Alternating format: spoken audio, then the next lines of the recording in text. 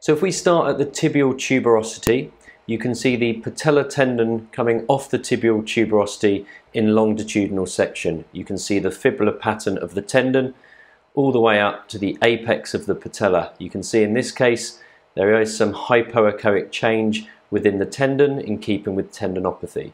This is the apex of the patella. On top of the tendon here we have the prepatellar bursa, or the superficial bursa. We also have another bursa that sits in between the tibia and the tendon. Just in here you can see a little bit of fluid there, which is the infrapatellar bursa.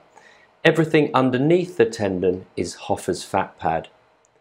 In transverse section we can see the tendon in cross section, this very wide tendon, and you can see a little bit of hypoechoic change there. We've got Hoffer's fat pad underneath, and we can follow it all the way down onto the tibial tuberosity, making sure that the bone is bright, and we're working on the angle of the probe.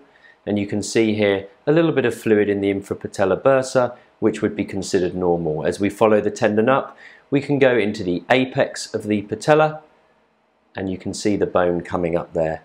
If we go over the top of the patella, we can see the quadriceps tendon.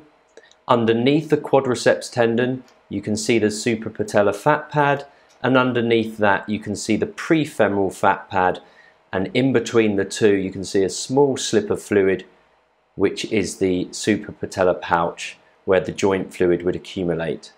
If we go into transverse section and if we follow the tendon up, there's that small amount of joint fluid. If we follow the tendon up, this is the quadriceps tendon. As we go further up, you can see vastus lateralis laterally, vastus medialis medially, and you've got intermedius underneath. As we keep going up, we'll see rectus femoris coming out of the quadriceps tendon, and you can see here this sort of figure of 8 of rec fem and underneath intermedius.